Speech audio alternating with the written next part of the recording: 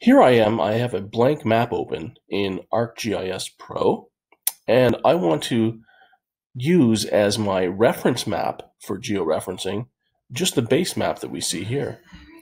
So I go back over here, and in the Module 2 data folder, you will see a file called shell map. And if I just open that up, this is a map, an old map from 1956 from Shell. They used to give it out at gas stations for people who were coming to Ottawa as tourists.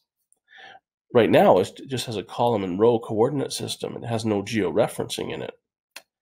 So when I go back to ArcGIS Pro and I go to my Module 2 data folder, I find my shell map and I drag that in.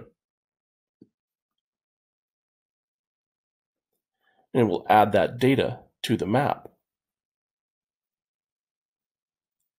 So let's go see. Let's go have a look near Ottawa to see if it added it near Ottawa. Zooming in here and over here again. I don't see my shell map here anywhere.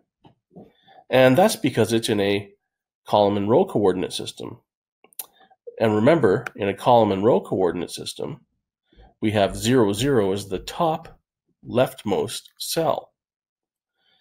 And where 0, 0 is found in this real-world coordinate system is going to be at the prime meridian and the equator. So somewhere down here is where we're going to find our shell map being put. So I'm just going to zoom to it. I'll right-click and say zoom to layer. And there it is. So it's off the coast of Africa. Zoom out quite far. You can't even notice it there. So when I brought my shell map in, because it has no georeference, ArcGIS Pro just puts it into the real-world coordinate system as if the column and row coordinates were part of this real-world coordinate system. So 0, 0 will be right here.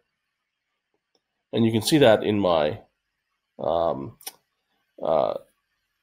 status bar at the bottom, that right here is 0 east, approximately right up in the corner somewhere here will be 0 east and 0 north.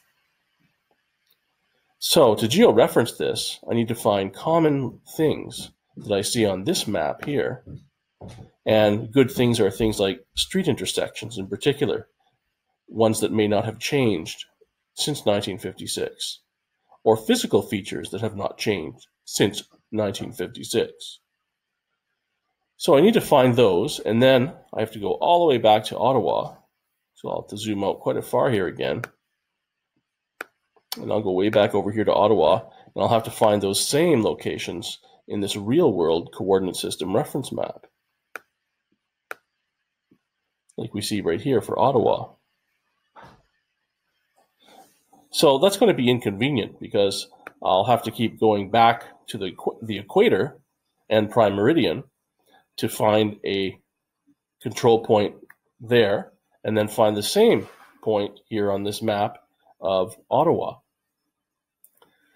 Luckily, there's a way to have the shell map display in any area of the screen that you want. So let's say I just want to have the display, have the shell map moved here for display purposes. So it's not way down at the equator. That way I don't have to keep zooming way out and way in to find control points. To do that, I click on my imagery tab at the top. And the second button is georeference. Once I'm in georeference, the first thing I'm going to do is click off of this thing that says auto apply. It's on by default. We don't want that on. We click on it to turn it off. Then I click on fit to display. And it just brings the shell map up here to wherever my display is. If I move my display over here and I click fit to display, it just moves the picture over to the right to fill the display. And I might want to zoom in a bit more and maybe go over here and fit to display again. So I'm just trying to find a good fit visually here, just so I can see things on both the raster that needs to be georeferenced and the reference map over here. So let's have a look here to find some control points. So I'm going to use street intersections because they haven't really changed everywhere over time. So here, for example, is Sussex Street and Stanley. So that's one possible control point. And then I just have to find that same street intersection on the reference map. And that will be a full control point set. To do that, in the georeferencing toolbar, I click on the Add Control Points button. And when I bring my mouse over the map, you can see it changes to a crosshair. And the way we georeference is always from the source map without a coordinate system to the map with a coordinate system. So for example here, I'm going to click on the intersection of Sussex and Stanley. I click once and release my mouse button, and notice there's a line that's created. And now I'm going to zoom out just using my mouse button. I'm going to use my left arrow to just move over to the Ottawa region, and I'm going to now zoom in to Sussex and Stanley, right there, and I'll put a point. So that's one control point. Now I'll go back up to my toolbar, click on Map, and I'll click on the Explore button. I'll just double click on it to make sure it's working. And I'll zoom back out. I have one control point now at the corner or at the intersection of Sussex and Stanley Avenue. And there's a green dot there, meaning that's the 2. And then over on the map, somewhere over here, I might have to zoom out a bit more to find everything. There's my map over here. I have the control point origin on the source there. You see the red crosshairs. So that's one up in this area. The next thing I'd like to do, maybe one over here as well. So here's a good one. So this is a Belvedere Crescent. I think that'll be one I'll be able to find easily. I'll put a dot in the center of that crescent, that dead end. So I'll go back to my georeference tab, add control points, go and approximate the center of that feature as much as possible. I'll click once to put my from coordinate, and then I'll go over here to using my left arrow to pan over, and that should be up here somewhere. I bet it's right there. There it is, Belvedere Crescent. So I'll just zoom in a bit more to get the middle of that really well, or approximately right there in the middle. Great. So now I have true control points. These are added to the control point table. So in the georeference toolbar or tab, I'll click on control point table so I can actually see these 2 control points. There's 1 and 2. We have a source X column and a source Y column. And these are the column and row coordinates. In this case, the row coordinates, Y coordinates, are negative because they're going from 0 at the top downwards. Remember, the origin of the column and row system is in the top left corner of a raster. And so when we click on things within our raster, negative column coordinate. Then we have X map, Y map, the corresponding real world coordinates for those column and row coordinates. And then we have a residual X and a residual Y and a total residual. And we'll talk about those later. Right now, they don't mean anything at all. They don't mean anything until we have really more than 6 control points. So for now, I'll just keep my control point table open at the bottom here. And again, I'm going to go back to my map. I'll double click on Explore here, and I'll zoom out, and I'll find some other region that I'd like to find. Oh, see, that actually made a control point. I didn't want that control point to be, see, it's not completed yet, so I'll just hit Escape. And that sometimes happens with the tool. So I want to get a double click on my Explore here, and hopefully that works now. Yeah. No, it's still not working. So it's still thinking it's making control points. So to fix that, I'll click back on my georeference, add control points, and then click back on map, explore. There we go. So sometimes the buttons are a bit sticky, and it's just a buggy thing in ArcGIS that we have to deal with. So the control points, I can see I have one here and one here now. Now I want something in the middle, down in here. So let's have a look. So York and Dalhousie right there.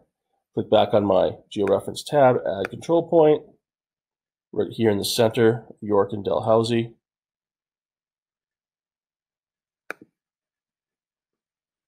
And then again, using my mouse wheel to zoom out, left arrow to scroll. There's Dalhousie there, and York right there. There we go. Now we have 3 control points. Now that we have 3 control points, I'm going to go back here to my map tab, explore, make sure I click on that button, and I'm going to zoom out. And once we have 3 control points, there's enough information for an affine transformation to take place. And this is going to rotate, scale, and translate our map to where it should be approximately within the real world. So I click back on my georeferencing tab, and now I click on auto apply. And there we go.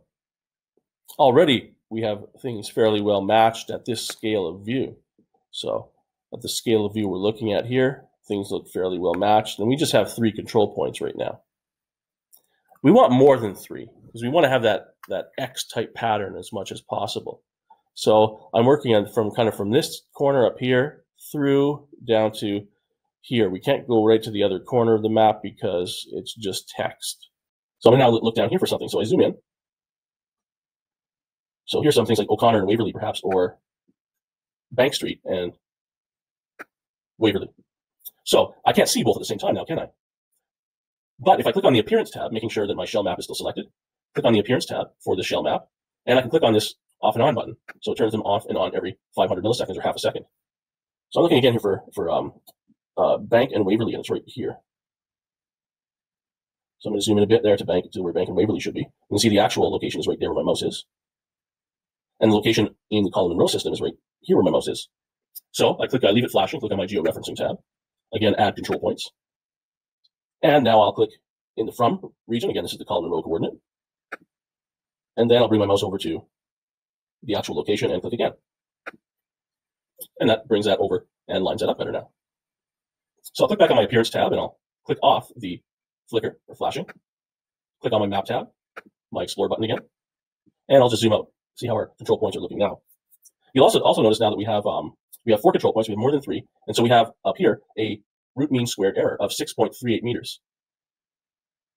We can also see at the control point table down here the contribution of each of these to the residual. Because remember, the squares of the sum of these numbers, and then the square root of that, divided by 4, because there's 4 numbers here, gives us the root mean squared error up here, called the forward error.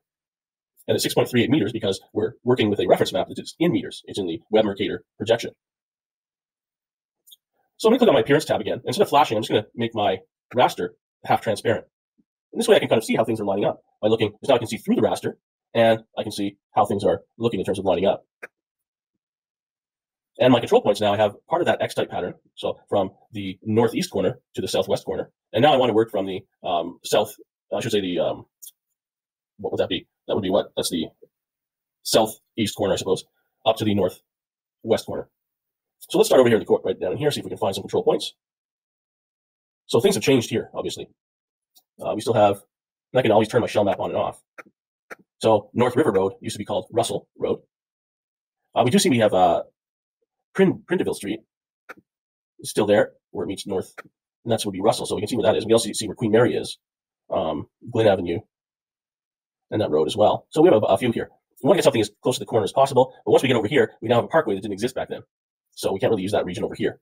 So I'm just going to zoom in a bit over here, let's say to Prince Albert, and North River Road, which used to be called Russell Road. And I'll click back on my, still on my appearance, and I'll just put the flipping now on and off so I can see where I'm going. So I'm going to look for here on the map, so right there where Prince Albert intersects Russell, and move it right up to here on the real world. So I click back on my georeference, add control points. And right here is the intersection, so I'll click there, and that should be right up about here. There we go. So that fits better now. So I'm going to go back to my map tab, click on Explore, and I'll zoom back out. And also maybe turn off the flashing for now as well, just as I move things around here. So let's get something just in this area down here near the University of Ottawa. So King Edward, and there's Somerset and King Edward. So that can use a bit, you get a control point right there. And that's pretty easy to see. I don't even have to turn on the flickering. So I click on Georeference, add control points. And that's about the middle of the map or raster intersection. And that should be right here. There we go. And it moves it a bit. It doesn't move it all the way or anything. Because again, this is a transformation or affine transformation that's taking place, but a statistical one. So it's a first degree polynomial equation that's happening here. So I zoom back out a bit, click on my map, click on Explore. So now we have something there. And again, we're trying to work up this way. It's a little off the X, but that's all right. So we want something up here, maybe near the Parliament. So I'll just zoom in there. It's kind of a little hard to see things because there's a lot of different color transitions here in terms of contrast. So I'm going to go back to my appearance, and I can also use the swipe just to check things out. I can say, okay, let's have a look there. There's Elgin and Wellington. And on here, on the raster, it's a little bit off, isn't it? So there's Elgin right here and Wellington, but it should be up a bit more. So I'm going to turn on my flickering here. So the intersection of Wellington and Elgin is off a little bit. So I'll go back to my georeference tab, add control points. And the intersection is right about there. And it should be just right about here in the real world. There we go. So we get another slight adjustment. So clicking back on map or appearance, turn off the flickering while I move things around. And then map, explore. Let's have again an overall global look at our control points. So we have some there. And then we're kind of going up here. We need to get into Gatineau now. There's been quite a few changes here in terms of names of streets, as well as probably the size of the streets and whatnot. So, for example, Saint Jean Baptiste Street is now called Elizabeth Briere Street. So you may not find the exact same names. Let's maybe look a little bit over here. So right here is Laurier. That hasn't changed. So let's look for some intersections of Laurier with some other things. And maybe I'll just turn off my map for a second. So I'm just doing a manual flash on and off here by turning it on and off in the table of contents. I think we're perhaps up here, Verdun. Yes, Verdun and some of the other streets there. So for example, here is Verdun and Champlain. And that's on our map right here, and that's where it should be right there. So that's a good control point. So clicking back on georeference, add control points, find the intersection here, and then where it is in the real world right there. And I'll click back on map again, explore, and I'll zoom back out. So we have that X pattern now. It's not a perfect X, and that's because of this corner over here, so maybe we should look up in this region for one more here as well. So we'll check that out. Generally, you'd want to have 20 good control points in order to really assess the root mean squared error. I'm not going to do it in this example just because it would take too long. So I'm going to look over here. We can see Albert Street, for example, and the streets that are going off of that, they're not too badly off. So I'm going to just go up here. That's Slater. So that's changed a lot since 56 Bronson. Slater and Percy should still be around, I think. No, that's gone. So that was changed. Albert and Bay, that looks good. Albert and Bay right there. So if I just zoom in, I can see that on our non-georeference map, the point is here, and it should be over here. So I'm going to turn on my flashing again, just to be able to get a good georeference here. Click back on my georeferencing tab, add control points. And here's the center of the intersection on the raster, and then over here too, where it is on our reference map. There we go. Click back on map, click explore, just so I can zoom in and out, and turn off that flashing, let's say. Or I can just leave it on now to kind of assess the overall appearance. So I can see in this region here, there's certainly some issues with alignment. For example, the street here, Bank Street, and this intersection here with Somerset West, for example. So maybe I'll put another control point there, just one more for this demonstration. Georeference, add control point. Here it is on the raster, the center of the intersection, and it should be over here. And that moves it a little. Click back on map, explore. I'm just going to zoom out a bit here to have one final overall look at the distribution of my control. And I can also look now at my control point table. And again, that's, if you didn't have that open, georeferencing tab, control point table, and that will open that up. And I have right now 10 control points. And my RMSE is 15 meters. What that means is that the consistency of the control points, in other words, the relations between X and Y, and X in the real world and X and Y from the raster to Y in the real world, are not one-to-one. So we have uncertainty here. So we have some imprecision in the transformation. The way we can deal with that is with the residual error, we can sort it. In the final residual here, we can have a look at the sorting of that. So the biggest residual is the last one I put on. And I can try turning it off and then watch my RMSE up here to see how it changes, as well as watch how my map changes. So I'm going to probably right now stop the flashing of the map before I do that. So it's not flashing now. And I'm going to maybe zoom in just a little so I can kind of see a bit better how things might modify if I turn off the one with the largest residual error.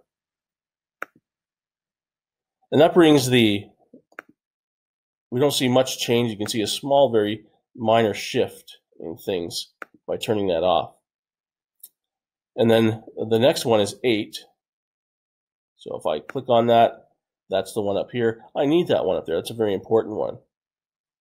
So let's have a look at the locations of 6 is down there. What if I turn 6 off? What happens? Doesn't change the residual error much. One with that one in the center there, 15. What if I turn that off? Again, doesn't change the error much. And I'm just watching these numbers up here right now, as well as the map. So subsequently, I'll look at the next one. It was over there. I'll turn that off. Not a big deal, not a big difference. Next one, turn that off, not a big difference. So I'm just subsequently going through each one, turning it on and off to see what the effect is on the overall RMSE. Because once you turn one off, the RMSE changes, as does the residual errors of each of the points that are still on. So that doesn't make a difference. No big difference. No big difference. Actually makes it much worse, turning that one off. So the only one that made a big difference was 10. Turning off the 10th point brought it from 15 down to 13. And then if I sort with residual error again, I'll turn off the 8th one. And that brings it down to 11. The 4th control point now has the second biggest residual error. They're the largest one of the ones that are left on. So I turn that off. I have an error down to 8 now. And if I turn off the next one, the next largest residual error is here now. It's with 6. Brings it down to 7 from 8. And I'll just sort my residuals again. And then the 7th is 11. Brings it down to 5 meters. So with just these 1, 2, 3, 4, 5, we have a 5 meter residual error. And if I again sort by my residuals, now the next largest is, so I'll just do it in the same order like that, is 0.1 with 7. So we turn that off, we go down to 2. But that doesn't really mean too much because we only have 4 points on. That's basically an affine transformation with 1 extra point. If we zoom in, we'll still probably see issues with the alignment, perhaps. So we're seeing the alignment issues in this region.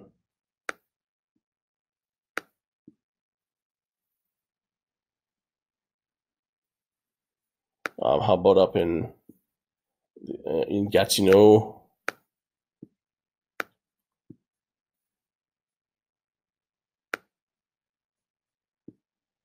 How's alignment there when we turn off those? So things aren't too bad there right now. Once we get up here, though, they're quite a bit different. So I'm going to start turning some of those back on, like 10, for example. That brings it way up too far. So now I'm subsequently turning on and off the ones I turned on before to see if adding any of them don't make too much of an error increase.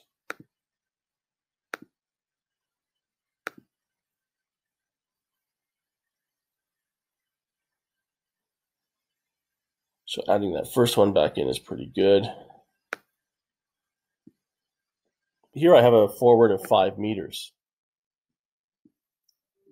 And again, I would want to have 20 control points in here if possible to assess that, to say that that's a real 5 meter imprecision or error.